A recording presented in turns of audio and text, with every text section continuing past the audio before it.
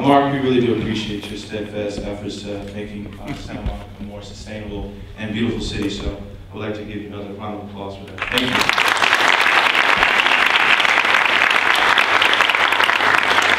Before I begin, I would like to thank all the individuals that worked diligently hard to make this event a success. I appreciate all of your efforts because I know I stressed a lot during this process.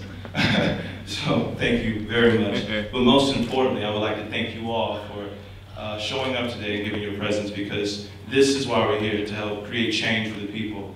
So thank you for that. But most importantly, my boy Ron, the real OG. By OG, I mean organic gardener.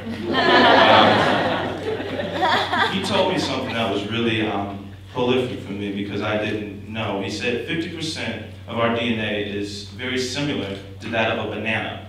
And I said, excuse me?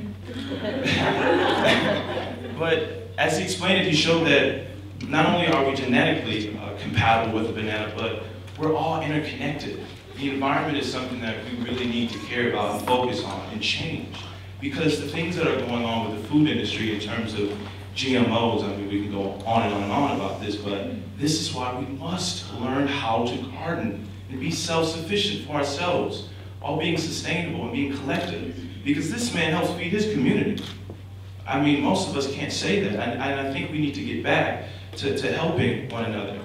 I mean, this is the real epitome of being your brother's keeper. And I would like to get back to showing the love of man and the love of people, because I am a civil servant, and I believe we all should be civil servants, because we're all people, and we all want to live right. So let's continue to love and prosper.